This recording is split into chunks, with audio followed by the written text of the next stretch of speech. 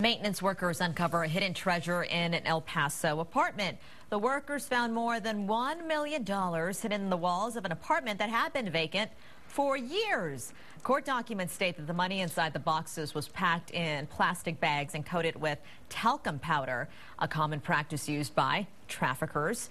Even though it looks like no one lived there for at least the last 10 years, all the rent and fees were up to date. Police think that the name the apartment is registered under is an alias.